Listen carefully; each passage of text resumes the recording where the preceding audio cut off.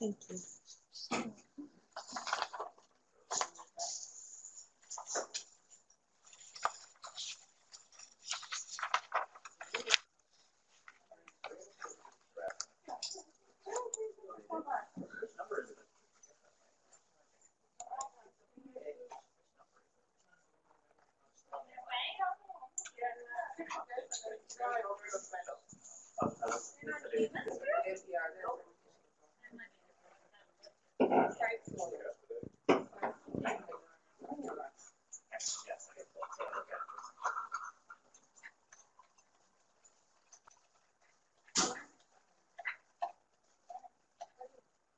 This could just remain there because it's just recording it. Thank you. Probably I might still do that. Well, I'm taking back up Thursday. My service for Oh. One of the patients on my service, Maria, signed back out to me, like, I don't usually comment on things like this, but wow. It does what she said. When did Maria have it? Over the weekend. Oh. Yeah, she's like, I don't usually comment on this, but, Maria was weird.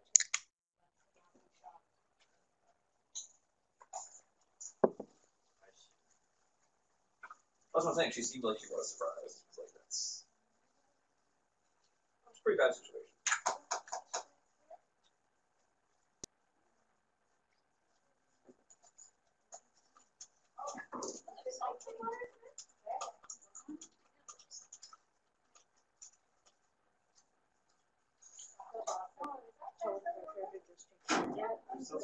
I'm like,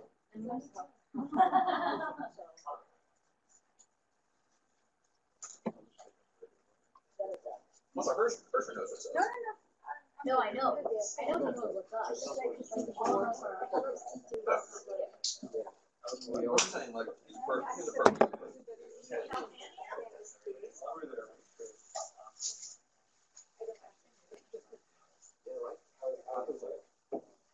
She's done enough.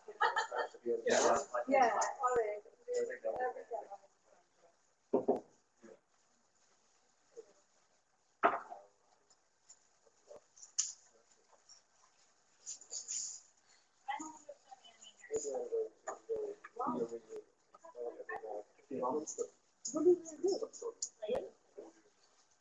There's a bull on her.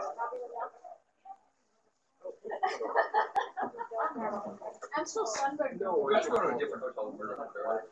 Yeah, but ours are popular. So we might come hang out. You're crap. You're a Hershey Coast crap. They just want to get on. Well, I don't know that it's Hello, how are you today? we're staying at the Sheraton. We're staying at Springfield Suites. We're staying in Sheraton. I thought so. Well, if you're staying at Sheraton, I'm coming. I have no idea where we're staying. okay. I'm still sunburned. From Jamaica, several weeks ago. In the sun. We look a little pale.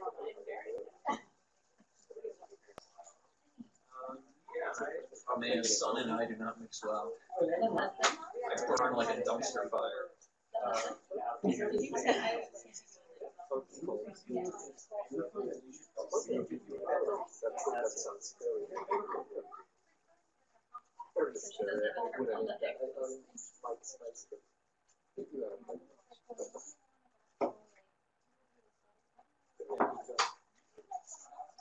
What? Have you met the like? Have you met the like super aggressive about putting people on hospitals on healthcare now? They'll just find like whatever patient they have, so they're like, you should go to hospice, and I'll be like, probably will live like a couple more years. Yeah, but they'll like just be aggressively like inverted. Like they basically proselytize hospice care. They're like, you know. Usually, do you need a pointer? Do you have a slide advancer? We don't, actually. I'm sorry. I would. No worries. I would totally be honest. I think we need to invest in it. No worries. But still like one more services. Oh yeah, go hospice.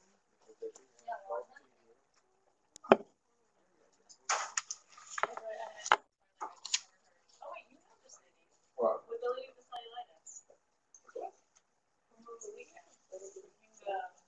Oh yeah. Yeah. No, that's okay, I have to go see. Oh, she knows that. Okay, I mean, her nutritional status is a little suspect, but other than that, she should. You know, it's just to push this is to go. Thank you so much.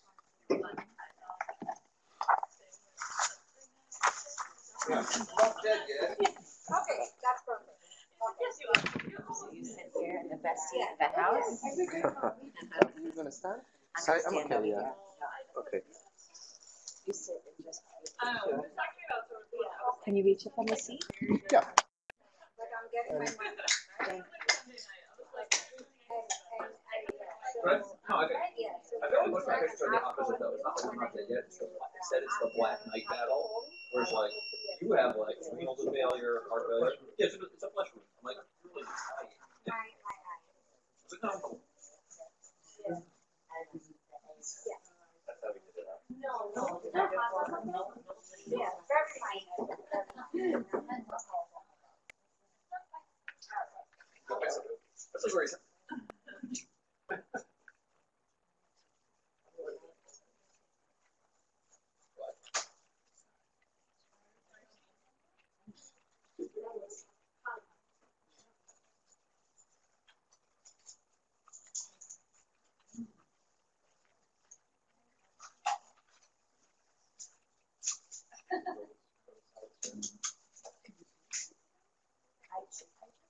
I'm so excited. In the froyo machine, they finally don't have free flavor. Free flavor froyo. So much. Masters has high only for 2 You years. get a snack right now. I'm so good at So I Harry believe Potter. get my service with Do you want to every type go? of medicine. That's what I was gonna ask you. I'm like, I can't remember what I wanted to ask you. There's even that. You went on top. But every type of medicine. Fine, shouldn't have that. Bring that early? Yeah. I get in on Saturday. What? Oh. Ryan, why does no one go? Home ID, renal. You want to go? Wait, you want to go to Harry Potter? You want to ask him, right?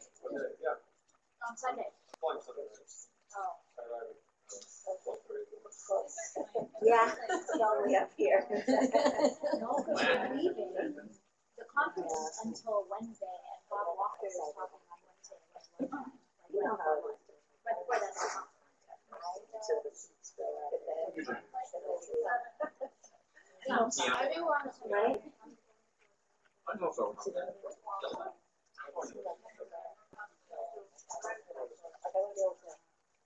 Absorb it. No,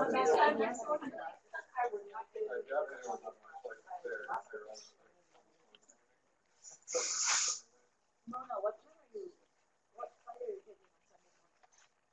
9 something? Yeah. I'm gonna be on the flight. Yeah. Okay, everybody, thank you for joining us for Grand House today. Today, our special guest speaker today is Dr. Mary Salvatore from Radiology. You may have remembered her from other previous wonderful lectures that she's had with us before.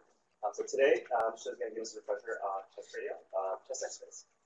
Thank you, Dr. Salvatore, for joining us today. Thank you. It's my sincere pleasure to be here. I love them all. When I left my last job, instead of giving me a watch or a pen like some jobs might give you, they gave me a picture, a framed picture of someone who has Niemann-Pick's disease. Niemann-Pick's disease is absence of an enzyme that breaks down sphingomyelin, so the sphingomyelin deposits in the lung front and then gives you this characteristic appearance. So just to show you how much I love the lung. My daughter recently gave me a present of a stuffed lung that says, "I lung you." I mean, it's what I like. How many of you have looked at a chest x-ray today? Ordered a chest x-ray today? Right? So every day we're either ordering chest x-rays or looking at chest x-rays. So it's helpful to have an approach to it. You probably have an approach. And then I'm going to give you just some of the nuances that I use when looking at a chest x-ray. Has anyone here ever taken an acting class or likes to act? Nobody? Okay, because this really requires somebody with an acting type of person, but I'm going to go fill him in. So you can imagine how excited Rankin was when he discovered the X-ray, right? I wish I could have discovered something as important as the X-ray. So in this article, he writes about it, and we should write our article like this. The date of this article is February 15th, 1896.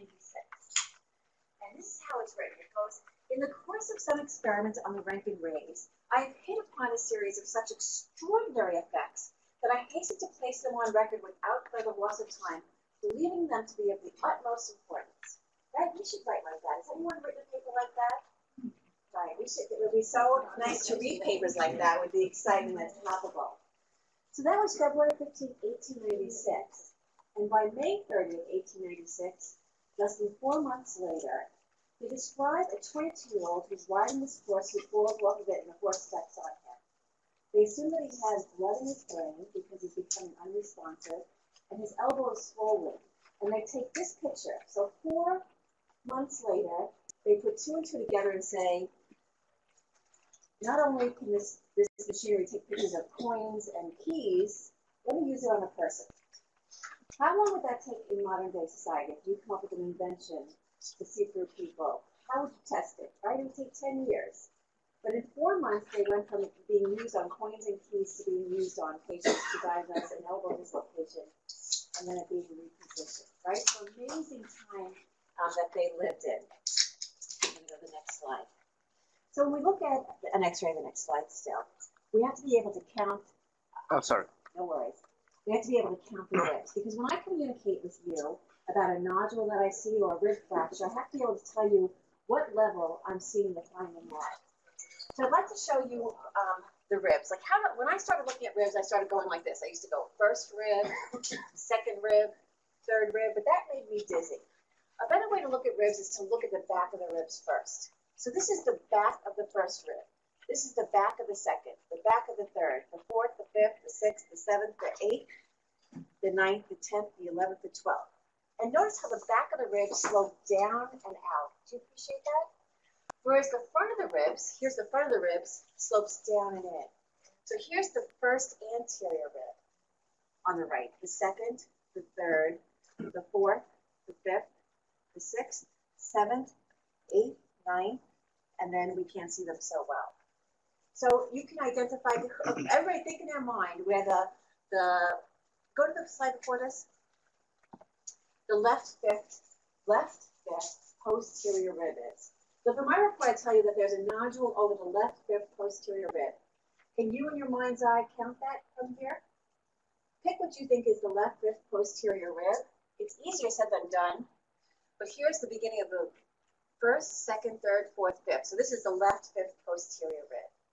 Now look to find the left third anterior rib. Okay, think about where it is, and then I'll point it out to you. Okay, so this is the first, the second, the third anterior rib. Okay, and it can be important at times when I want to be able to communicate you what I'm seeing on the radiograph, and for you to be able to find it too. And then the next slide, and the next slide. The lateral view, sometimes these two lines overlying the lateral view can be confusing. Those represent the scapula and not to be alarmed by them. Okay, females are different than males in so many ways. And on the chest x-ray also, female ribs end in a V. Do you see that? The costal cartilage of a female rib calcifies in the center and ends in a V. So it becomes pointed like a V at the end of it. Now look at the next x-ray. Men are different. Men's costal cartilage calcifies on the outside and it ends up looking like a W. So a difference between the sexes, right? So on the x-ray you can see the sex of the patient based on the way the ribs end. Rib fractures. There are 3 rib fractures on the right here. Can you identify them? Usually they're in a stepwise manner, so they're one on top of each other because you have something pushing you from the outside and it's going to fracture a bunch of ribs at the same time. Has anyone identified the 3 rib fractures? Yeah. So we see this rib is fractured, this rib is fractured, and that rib is fractured. Can you count them for me? Now we're applying information from the prior slide. It can be challenging. Okay, so I want you to give you 1 second. When 7, you are 8, 9. Oh. very good. When you are giving a lecture, you're supposed to wait 5 seconds before you answer people's questions. If you ask a question, you're supposed to wait a full 5 seconds. I can never do that. I'm always like, I got to tell you the answer. Very good at recognizing the fractures. And next one. Now this patient has 2 expansile lesions of the bone caused by multiple myeloma. Can you see them? One is on the right and one is on the left. The first one on the right is here of the 7th lateral rib, and this is the 2nd anterior rib on the left. Next one. This patient has a deformity of their sternum. Notice how the sternum is pushed posteriorly. When you have this deformity of pectus excavatum, it sometimes looks like you have a right middle lobe pneumonia. So when you see pectus excavatum, I'm sorry, I'll go over here so I'm not in your way. You can, not to confuse right middle lobe pneumonia, pectus excavatum. Here's the CAT scan of a pectus excavatum. Look at how the sternum is pushed backwards. Not only is it cosmetically a problem, but it can put pressure on the right atrium here, and then you need to surgically correct it. The index that we report to say how bad a pectus deformity is called the Haller index. The Haller index is the measurement of the transverse dimension over the front to back dimension. And if it's greater than 2.5, that means the patient has a pectus excavatum. And the higher that number is, the more severe the pectus excavatum. This patient's scalp film has a lot of nodules. Do you know what this diagnosis is? Can you translate what you see clinically to this radiograph? It's a lymphangitic spread of right breast cancer. So it could be, this patient definitely has axillary staples. That's a good thought. They ended up having neurofibromatosis. So there's a lot of nodules on the skin. And when we look at the CAT scan, they too have a pectus excavatum. Next slide. When we look at the heart, what do we say about the heart on a chest x-ray? Either it's big or normal, right? We never say it's really too small. Have you ever said the heart was too small? Probably not anecdotally. I can't remember when I've ever said it. But we can even say more information based on the chest x-ray. The right atrium makes up the right heart border. It's usually the same size as the vascular pedicle. As the right atrium gets bigger, it gets taller. The right ventricle makes up the floor of the heart. As the right ventricle gets bigger, what diseases are going to make the right ventricle bigger? Pulmonic stenosis, right? This apex of the heart, which is here, is going to move upwards and give you a boot-shaped heart, like you see with tetralogy of Fallot. The left ventricle makes up the left heart border. As it gets bigger, it pushes the apex inferiorly. And the left atrium sits underneath here. Do you see the trachea here? And do you see where the 2 bronchi are? That's the carina. That is usually less than 90 degrees. When the left atrium increases, it splays the carina and makes the angle greater than 90 degrees. So this is a normal left atrium. Next slide. On the lateral view, the right ventricle is anterior. As it gets bigger, it grows upwards. And where this is usually black here, it becomes white when the right ventricle gets big. The left atrium is posterior. This line, do you see that little line right there? Is the inferior vena cava. When the left ventricle gets big, it bulges behind the inferior vena cava. The left atrium bulges posteriorly also. So what is right here? If you saw calcifications right here, it will be the mitral valve, because it's between where the left atrium and the left ventricle is located. And that's the inferior vena cava. Okay, so this patient has a big heart or a regular heart? It's on the big side. Notice how the carina is splayed. So this patient has an enlarged left atrium. And where are we going to see that on the lateral? We see the bulging posteriorly up high. Left ventricle is a little bit down lower. So this is left atrial enlargement. Next slide. Here, a patient, what do we see? We see sternotomy wires. We see a valve in the pulmonary artery. We see that this patient has obliteration of the retrosternal space. So which chamber of the lung is enlarged here? Right ventricle, right? So when the right ventricle gets big, it grows upward and it takes over the space here that used to be black, now it's white. Also, the apex of the heart is elevated in people with right ventricular enlargement. Next one's going to be a challenge. What's big here, right?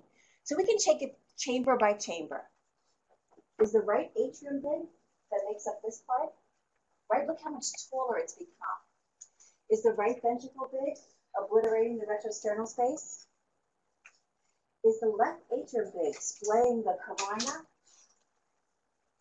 And is the left ventricle big, pushing the apex of the lung inferior and bulging backwards? So all the chambers are enlarged, and we can identify them on the chest X-ray. What are these two masses? Does the patient have the bad fortune of having big heart and 2 lung cancers? So that's a good thought when you see big hilar, bilateral hilar enlargement. In this patient, they represent the pulmonary arteries, though, because everything is so big and they're in the path of it, the pulmonary arteries are big. This patient has pulmonary artery hypertension, and there's 2 types from a radiographic perspective. There's precapillary and postcapillary. When we think about precapillary, the causes we're going to think about are idiopathic and chronic pulmonary emboli. And postcapillary, we're going to think about aortic stenosis, mitral stenosis, something growing in the left atrium, pulmonary veno-occlusive disease. And the difference radiographically is going to be if there's pulmonary edema or not. If there's pulmonary edema, then it's going to be postcapillary because the veins are being distended. And if there's no pulmonary edema, no distended veins, then it's precapillary. Next slide. When you look at the X-ray, another thing you should look for is the direction of the trachea. Most tracheas go like this and then go a little bit to the right because the aortic arch is on the left. Do you see in this X-ray that the trachea is going a little bit to the left because this patient has a right aortic arch? And that might be helpful to know at times. This patient's heart, is it big? How is it different than the last patient's heart that was big? This patient's heart is big on the bottom. It's bottom heavy, right? Whereas the other heart was big in the middle. When you see that the bottom is heavy, then you've got to think it must be fluid going to the gravity-dependent portion of the lung. So this is an Erlenmeyer flask-shaped heart that's bottom heavy. On the lateral, which is very hard to see here, we see a black skinny line and a black skinny line. Can you see those? And in between them, we see white. This is called the Oreo cookie sign, and it's representing the fat around the pericardium and the fluid in the pericardium. So that's not going to be seen all the time. A more reliable sign is the heaviness of the bottom. Or if you see somebody's heart rapidly getting bigger, you might suggest a pericardial effusion.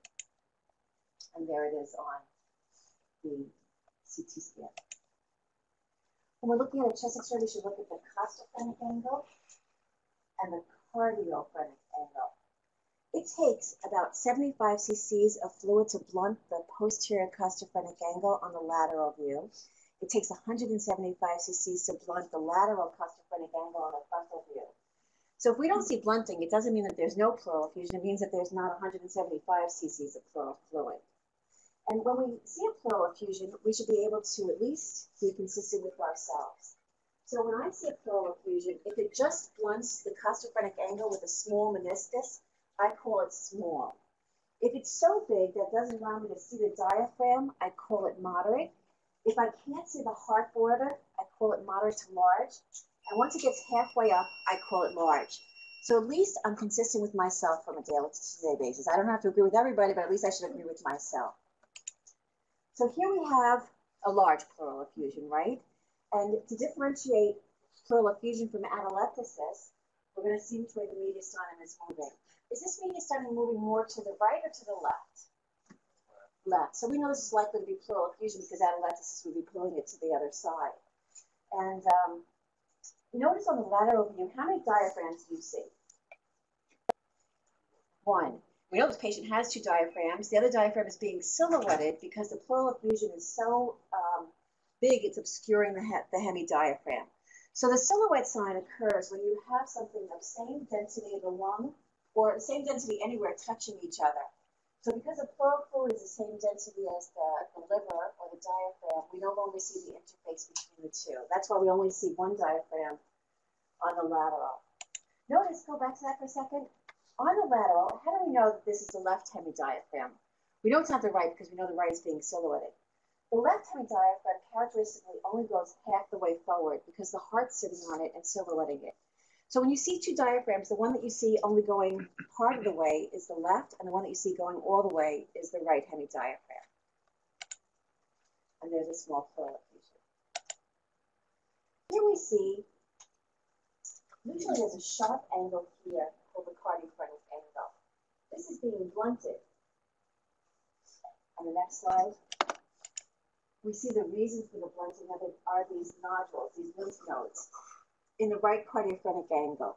When you see right cardiophrenic angle lymph nodes, oftentimes it means that the patient has liver disease. But this patient's right cardiophrenic angles were big because of Castleman's disease. You know this disease, right? Giant lymphadenopathy on the spectrum of lymphoma. Here we see that the right cardiophrenic angle is blunted as well. But unlike the prior case, we can see the blood vessels running through it. That means whatever's blunting it is relatively low density. And in this case, the next slide shows that it is fat herniating up from the abdomen into the chest. So this is a hernia of the diaphragm with peritoneal fat above the diaphragm. Some other lines that we should look at on the x-ray are the right paratracheal stripe. This should only be 4 millimeters thick. Do you see that this Y is called the anterior junctional line? Can you appreciate it from over there? The anterior junctional line is the union of the pleura on the right and the pleura on the left in the front of the chest. So it's 4 layers of pleura thick. It's the anterior junctional line. Not to confuse it with a foreign body that somebody ingested. This subtle line over here is called the azygoesophageal recess. It should be in the middle of the chest. And if it moves to the right, you have to worry about esophageal pathology or lymphadenopathy in the mediastinum. Okay, so this patient, what's wrong with their right paratracheal stripe? Do you see their right paratracheal stripe? Over here, it's very thickened, right? So there's a mass here. And on the next slide, we can see that the mass is fluid density. And this represents a bronchogenic cyst. Bronchogenic cysts like this location. Their favorite location is underneath the carina. And their second favorite location is along the right paratracheal stripe. What's wrong with this x-ray? Of those 3 lines, is it the right paratracheal stripe, the anterior junctional line, or the azygoesophageal recess that's wrong? Look at this azygoesophageal recess. It's being bulged all the way over here. Usually that should be in the middle. So we get a CAT scan. And it ends up that this is a thoracic duct. Usually the thoracic duct you can barely perceive, but this one is obstructed and infected and distended, causing the azygoesophageal recess to bulge to the right. So on the x-ray, we made that diagnosis. The mediastinum, we look at the anterior mediastinum, depending on how you evaluate it, the middle mediastinum and the posterior mediastinum. Next slide. Here the patient has a mass. You'd be hard-pressed to say whether this was in the anterior, middle, or mediastinum from the frontal view. On the lateral view, you can see that it's an anterior located mass. What's your differential for an anterior mass? Thymoma. Very common to see thymomas. Any other things? You could put a teratoma there, lymphoma, T-cell lymphoma, and thyroid cancer. This patient had a heterogeneous mass in their anterior mediastinum, which was a malignant teratoma. Here we see a mass. Hard to see it on the frontal, but on the lateral we can see it's in the middle mediastinum. Do you appreciate it there? This round mass. On the CAT scan, it was cystic, so it's a bronchogenic cyst. The differential diagnosis could include esophageal duplication cyst, but because bronchogenic cysts are so much more common, that if you had to guess what it is, you would guess that it was a bronchogenic cyst. Someone said this diagnosis before with a big pulmonary artery, right? We see bilateral big pulmonary hyla. The pulmonary hyla should only measure 16 millimeters across. This one is maybe 40 millimeters across. So what is your differential for this patient? I had sarcoid up there. What else would you be worried about? Lymphoma would be something. Probably metastatic disease to the lymph nodes, or lymphoma or sarcoid being your differential, the main things you'd be thinking about. Yesterday we saw a patient with chronic granulomatous disease, though, that had huge lymphadenopathy. But the lymph nodes of sarcoid are a little bit different than the lymph nodes of lymphoma. The lymph nodes of lymphoma are soft, so they would never leave this indentation between the hilum and the heart. They would lay on top of the heart. So when you see this indentation, that suggests that it's more stiff, the lymph nodes, and more like sarcoid. These are supposed to look like potatoes. I don't know if I see them looking like potatoes. I don't know. That's what their analogy is to it. On the lateral, this is the trachea. This is the left upper lobe bronchus right here. The lymphadenopathy of sarcoid is going around the bronchus and it's supposed to look like a donut. So it's all about the fluid. It's potatoes and donuts make the diagnosis of sarcoid. We should say what the staging of sarcoids come about from the X-ray exam. So stage 0 means that the patient maybe has cardiac sarcoid or skin sarcoid or sarcoid someplace else, but not on the chest. Stage 1, this is stage 1 sarcoid. So there's just lymphadenopathy. Anyone know what stage 2 is? Lymphadenopathy and lungs. Right, so there's 2 things wrong in stage 2. So we have lymphadenopathy and pulmonary nodules. In stage 3, the lymph nodes start to get smaller in size, and we just have nodules in the lung parenchyma. And stage 4, which is oftentimes the way we see the patients, is fibrosis of the lung. Here there's a mass. It's located in the posterior mediastinum on the lateral view. And on the next X-ray, this ended up being a schwannoma because it's coming from the nerve that's coming out of the spine here. Posterior mediastinal mass here and over here. And on the CAT scan on biopsy, this was a lung cancer. Can anybody see the mass? Let me go over here so I can see the mass. Oh, do you see the mass on the right side near the heart border? What's wrong with those vertebral bodies? Do they look like squares or the normal rectangles in the middle of the thoracic spine? Right, so they have this indentation that's supposed to look like the mouth of a fish. This fish mouth vertebral body is classic for sickle cell anemia. So we have a patient that has sickle cell anemia, and you can look at the spine like here, it's very modeled. So this extra soft tissue density here represents extramedullary hematopoiesis, the body trying to rectify the problem. And that can happen in the lung parenchyma itself, but here it's as a paravertebral mass. Look at the marker in this case. Do you see where the marker is? It says right side versus left side. So what's wrong with that? That should be on this side, right? So the technologist hung the film the wrong way because he looked at what he knows to look correct, but it's not supposed to be this way. So you have to always be looking for what can go wrong, might go wrong, and you have to be a defensive driver about it and recognize it.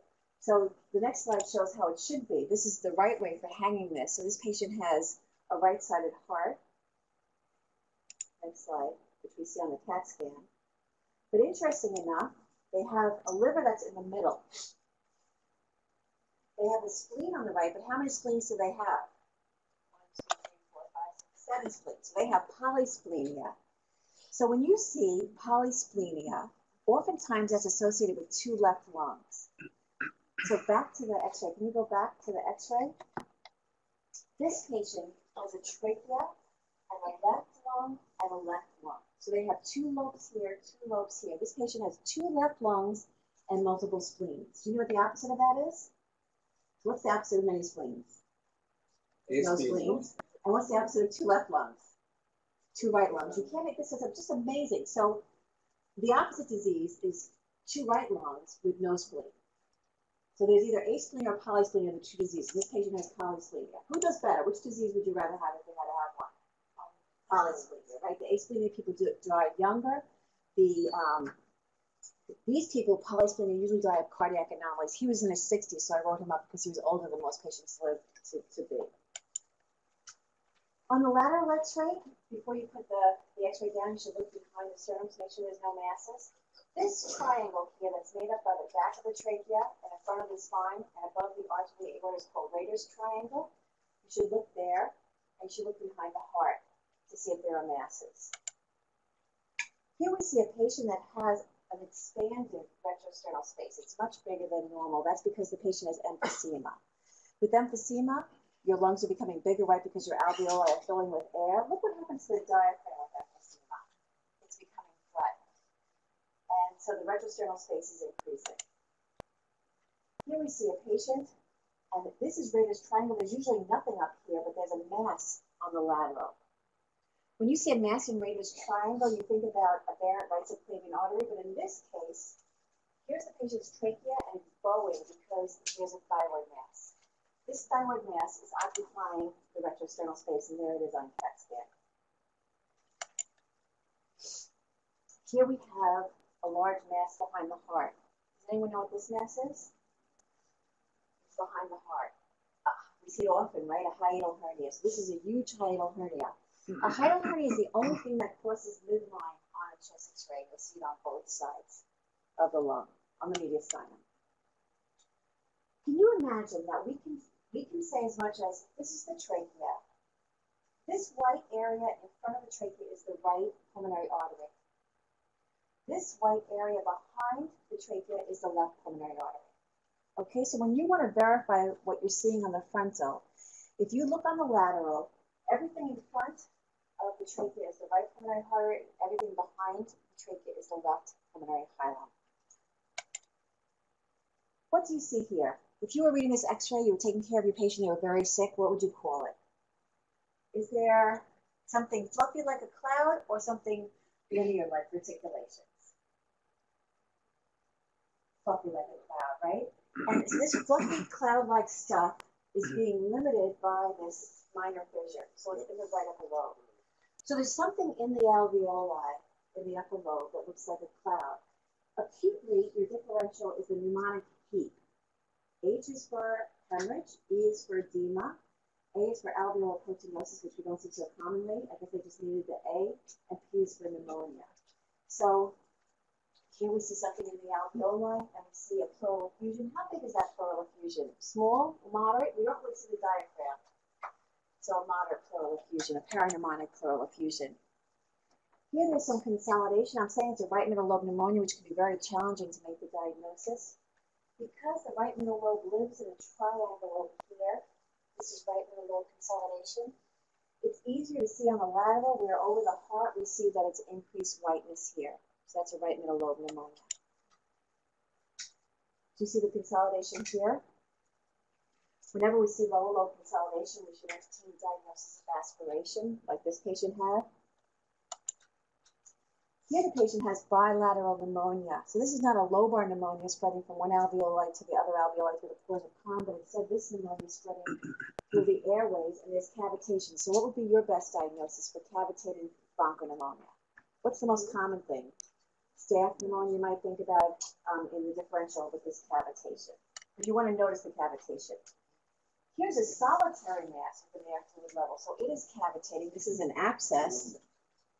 And on the CAT scan, we look at the thickness of the wall of the cavity. If it's less than 5 millimeters, meaning very thin, it's likely to be infectious. If it's greater than 15 millimeters, it's likely to be cancer. And between 5 and 15, we can't say. It can be fungal, aspergillus. Yes, so it's a long differential diagnosis. What do you see here? Can anybody look at here? Where's the abnormality? Right side or left side mostly? Mostly left. It's old TB. Very good. So tuberculosis, right? So this is a very good look. Whenever you see something in the apex, you're going to think about tuberculosis. And we'll go to the next slide. We see some cavitation here. It's interesting how tuberculosis loves the back of the upper lobes and the top of the lower lobes. So whenever I see consolidation in that location, TB is highest on my list. That's where TB likes to go. Interesting, sarcoid likes to go there too. So we wonder about the overlap between sarcoid and tuberculosis. Lower down, tuberculosis gives you a classic tree and bud appearance to appreciate how these little nodules that are extending that represents endobronchial spread of the infection. We don't see too much asbestos anymore. I worked in Staten Island and we used to see it all the time, but in New York I don't see so much of it. Asbestos can give you pleural calcifications, and then it gives you this subpleural line, which is asbestosis. Pulmonary edema you see commonly, right? So we have to be careful when we call pulmonary edema on a portable x-ray, because you really should never call pulmonary edema on a radiograph where the patient is lying down, because there's equalization of flow. The first finding you see with pulmonary edema is that the blood vessels going to the upper lobes get bigger than the blood vessels going to the lower lobes. You see this on this x-ray? This is an upright x-ray. So these vessels are much more engorged than these vessels. So pulmonary vascular redistribution is the earliest finding. It represents mild pulmonary edema with a pulmonary capillary wedge pressure from 15 to 18. The next finding you're going to see, which is not projected well, are curly beads. Curly beads are linear densities, like for this one. that are perpendicular to the chest wall that represent thickening of the interlobular septa, and the pulmonary capillary wedge pressures for these are about 18 to 25. And then the worst kind of pulmonary edema has a bat-wing bilateral fluffy clouds around the hilum with the wedge pressure greater than 25. So this would be moderate pulmonary edema. Next slide. When you look at this one, you notice immediately this line is the minor fissure, and usually it's over here, but now it's moved over to here. So this is right up below atelectasis. Next one. This diagnosis is hard to make, and it would be important for you to be able to make it also. Which side is the abnormal side on this x-ray? The left side, right? And the reason it's abnormal is because you see brown glass opacity. The name of this is called a halo.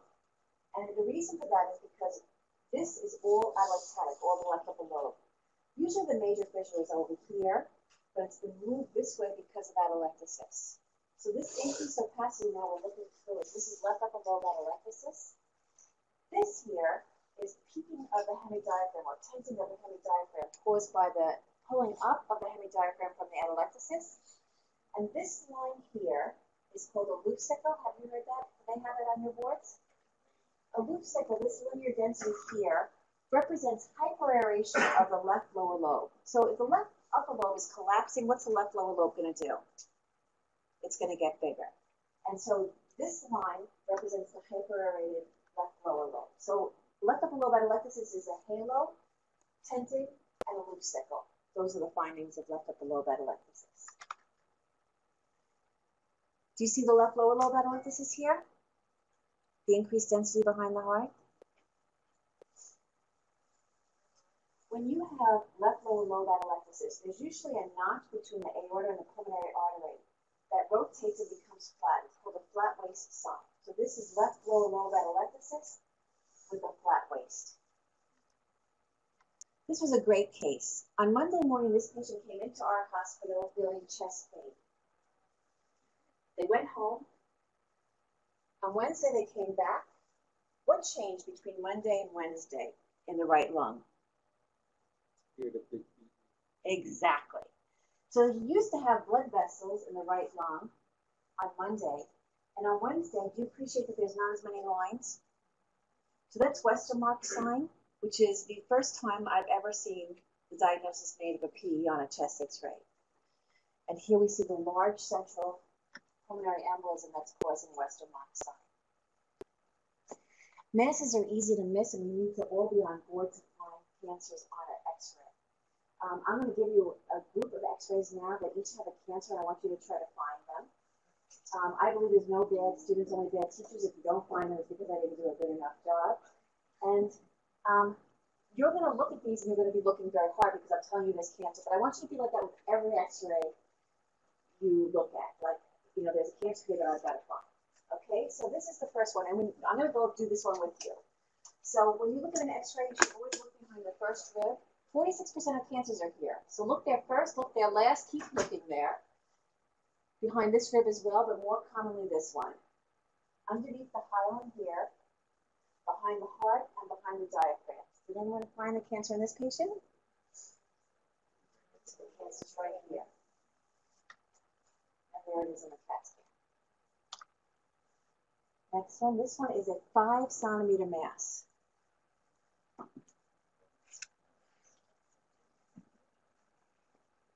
So we're going to look behind the clavicles. They look okay. Under the hilum, behind the heart. Right diaphragm, left diaphragm, you see it? So this is called the rising sun sign. This was around for a few years before we noticed it. Initially, it's just coming up a little bit. By now, it's up here like this. So on the lateral view, it's a benign fibrous tumor of the pleuroid, slow growing. It has obtuse margins with the chest wall, but it has malignant potential, so you want to recognize it and remove it. This one, we'll look at the clavicles. I'm not going to tell you. No, I probably will. So behind the clavicles look okay, under the hilum. What about next to the heart? That's where the money is here. Do you see the nodule? So this is subtle, right? On the lateral, I think there's a lateral now. So this is the mass here. This one, more easy, an easier one. That's it. The mass is there. On CAT scan, it's circulated mass, right? Not a small nodule. This is a big nodule and important to recognize. But next, let me do this one. I can try kind of give you the same one twice. Ah, you see this one? So is it 1, 2, 3, 4, 5, 6? The right column here. I'm bringing you over to radiology. We've got a lot of films that need to be read. You got to come with me when we leave here. You like we've done a lot of experience with the radiology. Took a lot of X-rays. A lot of X-rays. And getting to see the patient and the X-ray is the best for you, right? That you get to see where does it hurt to the patient or what are they feeling. It makes all the difference. And here's the Most right. people do radiology because they don't want to deal with the patient. Oh. Recently, you had a sick patient, not you, but somebody in this hospital had a sick patient, and I ran to go see the patient because, first of all, one day I'm sitting at my desk, and my resident says, "Oh, this patient has a pancreatic mass. You got to look at it." I look at it like, "This is not a pancreatic mass." The patient said, "Your organ has ruptured," right? So I first you have to start your heart again beating, and then you have to call the ER because that's where the patient was. And I called the ER, nobody's answering the phone. This is not something you can wait for the phone to be answered. So I run over to the patient, and I go, "Are you okay?" And he goes, "If you don't do something right now, I'm going to die." And I'm like, "Oh my gosh, I have the right diagnosis." He knew he was dying, and so I had to go, physically pull somebody over to the person to say, "Do something. I'm a radiologist. What am I going to do for you?" But I got the person there. Here we have a nodule, okay? We're going to call it 1, 2, 3, 4, I'm going to diagram 5 and 6. Can you see? So you think over here. So we're going to call this 1, 2, 3, 4, 5, 6. Do you see it? So here is the mass. The lungs go pretty far down, so they'll project behind the liver on the X-ray. So you want to be able to, those are very subtle when they are located there. It's a humbling job. No wonder you didn't go into it. I mean, I knew your job is even more humbling. So there's the nodule. Next one, do you see this one? 1, 2, 3, 4, 5, 6. Right there. And on the CAT scan. These are big, they're not little, right? They're challenging though. This patient has 3 things going on, which then makes it even more difficult because you're distracted, right? I mean, you see the shrapnel right away. What about the trachea? Which way is the trachea going in this person? So they have a right aortic arch. And then the cancer, subtly in the right lung apex. And there it is on the X-ray with spiculations and a pleural tail. This one I think is not fair. But they're not always fair, these patients. So this is over here. On the CAT scan. Very hard, that one. We're almost done with these. Do you find the nodule? Do I find the nodule? Do you see the nodule? If we're going to guess, you might as well say 1. Because 46% of the time it's there. Let's go back to the X-ray for that. It was big but central and can be very challenging. Another one. Right? This area, look at all the time. Look everywhere else also. This one was hard and we didn't see it for a while. It's behind the heart. Not small. This one was hard too. Easier on the lateral. And last, I know, 2 more. This one, you see that behind the heart? I think seeing a series of positive things really helps you to know what they look like. So there and on the lateral, it is here. And on the CT scan, here. And finally, 1, 2, 3, 4, 5, 6. 5. 5, right there. Okay, so that we saw twice once in that location. So really important. What's the problem with this CAT scan, this X-ray? Free air. Free air likes to go under the right hemidiaphragm first. So if I saw this only on the left, I'd be very cautious to call it free air and probably a dilated stomach. It can be bilateral, but it's usually not just unilateral on the left unless you rupture your posterior wall of your stomach. So if you're thinking clinically they have a posterior wall of the stomach rupture and you see it on the left, you might call it. But usually it's on both sides. Line placement is so important for all right-sided catheters to stay on the right and all left-sided catheters to go to the right. When they don't do that, we recommend a blood gas. I've watched 2 people exsanguinate from having catheters and arteries that they didn't appreciate, and they died. So I remember as an intern, we had to squeeze blood into patients to try to fill up the blood loss. So all right catheters need to stay on the right, all left catheters need to go to the right, and if they don't, we need to get a blood gas to confirm their location. Here we see an endotracheal tube. Endotracheal tubes, what do we teach you about endotracheal tubes? Where should they go? How far above the carotid should they be? What number do we use? 2.5 centimeters, they typically say. And on a portable x-ray, though, everything is magnified. So you really try to measure it. And we don't know where the patient's head is. What do you think happens when you put your head down to an endotracheal tube? So intuitively, we think it goes up, but the science says that it goes down. So the saying is, as goes the nose, so goes the hose. So because I don't know the position of the head, I don't overpull the position of the endotracheal tube. I don't get excited until it's above the clavicles or very close to the carina because I don't know where the head is. And I don't want to misguide you and change it. So it can't be 2.5 exactly because we don't know where the head is. Feeding tube should go below the diaphragm. You really don't need to see how far they're going as long as they are below the diaphragm because then you know that they're not in the lung. Next slide. Swan-Ganz catheters shouldn't project this deep into the vessels. They should just go up to where the mediastinum ends. Or more proximal, but deep can be worrisome. I've never seen a problem from a deep one, though. Have you seen a Swan-Ganz catheter when it's wedged cause a problem ever? So unfortunately, that's what I do. I'm a cardiac ICU doc. So we see quite a bit of problem, especially when people leave the balloon inflated for a few minutes, and a lot of these people have pulmonary hypertension. So we've lost a couple of patients actually, one in the cath lab and one in the ICU. So I always call about it because I'm worried about it. When I see it deep, I call about it. So I kind of disagree with the pulmonologist only in the sense that the best way to know where the swan is the PA catheter waveform. Sure. And that it should take a full 1.5 cc and a microsecond before it wedges. If it wedges before the whole balloon is full, then it's too far in. And if it on X-ray it looks like it's too far in, but it's a PA waveform and it takes all 1.5 cc to wedge, then it's okay. So I alert you. It depends on the volume and the zone distribution. There are, the zones of the lung. And so all I really should say, it looks deep, just check. Yeah. And then we have a tracheostomy tube here. This patient has severe pulmonary edema. They have a pulmonary capillary wedge pressure greater than 25 because they have alveolar opacities. Next one. Chest tubes. You see this chest tube has a hyperdense line, then it has a discontinuity and a hyperdense line.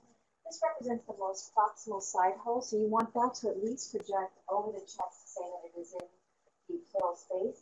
If this projects outside of the chest, you might get an air leak, or if it straddles over the chest wall. So this discontinuous line should project on top of the lung. This feeding tube is not going in the right direction, right? It's going into the lung parenchyma. So that's why I want to see a feeding tube go below the diaphragm. Pneumothorax. There's a lot of pneumothoraxes that we have to look out for. A lot of them are not worrisome at all, but they can get bigger. Here we see the visceral pleural line of a pneumothorax. This one doesn't look particularly like it's under tension, but it is sizable. So once they get to be pretty sizable, you can't really say that they're not under tension. This one, though, is much more worrisome looking, right? What are the signs we see when we have a tension pneumothorax? Are going to be splaying of the ribs, shift of the mediastinum, and flattening of the heavy diaphragm, which is not occurring here, but just the size of it makes me worry that it's under tension. This is the last slide. This is my mom's home in Ireland. This is Hook Lighthouse. Have you visited Ireland? Yes, you have visited? Yes. This is in County Wexford. And you can see that the water is very rough in this area. And you can imagine that because it's an island, a lot of people make their living by fishing. So, and they die fishing because it's so rough the water. So the sailors say to each other when they're going out fishing is, I'll either meet you by Hook Lighthouse or I'll meet you by Crook, which is another place, meaning I'm not going to die tonight. So if I'm going out fishing, I go, I'm going to meet you by Hook or I'll meet you by Crook. That's the saying. Like, go break a leg when you go to a Broadway show. I'll meet you by Hook or I'll meet you by Crook. I'm not going to die tonight. And I use that as my rally cry for pulmonary fibrosis, which is my passion. By hook or by crook, if we read the x-rays well and the CAT scans well, your patients will do better. You're a wonderful audience. It's so nice to be here with you today. Thank you very much. Anyone have any questions? So is that the origin of the term? Yes. By hook or by crook. Right by your mom's home? Yes. Wow. That's her farm over here. Can we call you for unofficial conflict? Yes, please do. And even better, come by and visit. Thank you. Thank you very much for being here.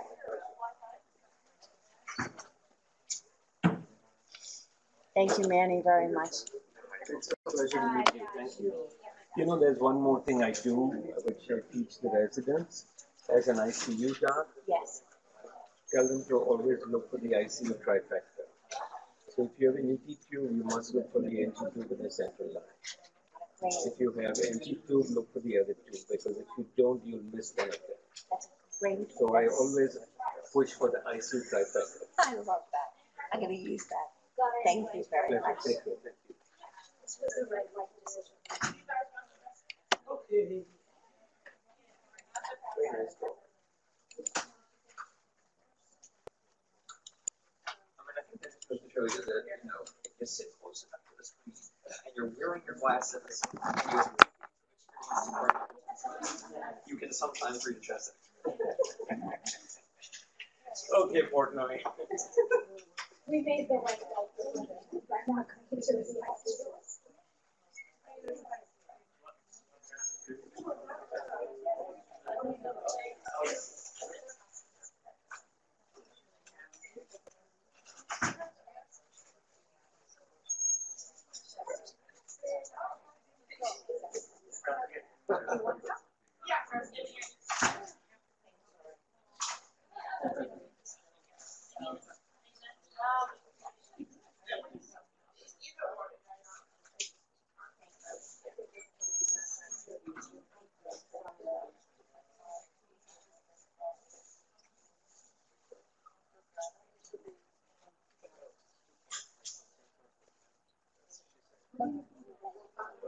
No problem.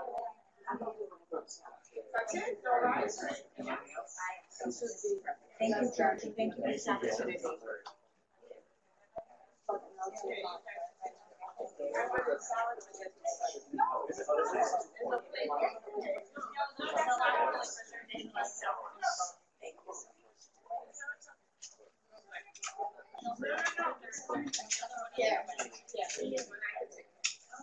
I'm gonna take that back.